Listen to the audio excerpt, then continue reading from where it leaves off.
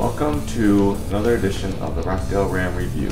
Today's topic is, what is velocity?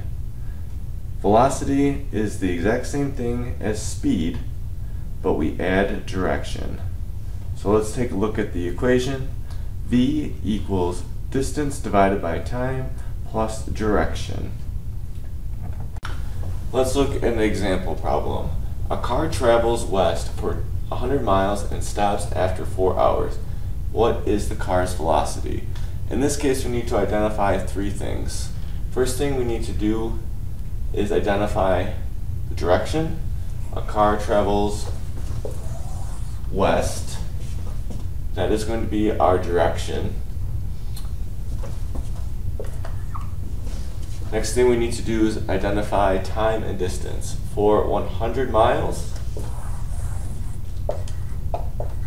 distance, and now we need to find the time, which says stops after 4 hours. That is going to be our time.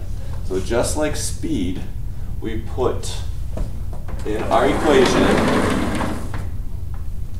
distance over time. This time we're going to add direction. So velocity is going to equal a distance of 100 miles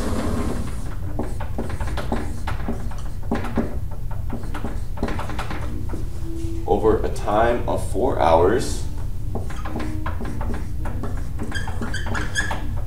And this time we're adding direction, which in our example was west.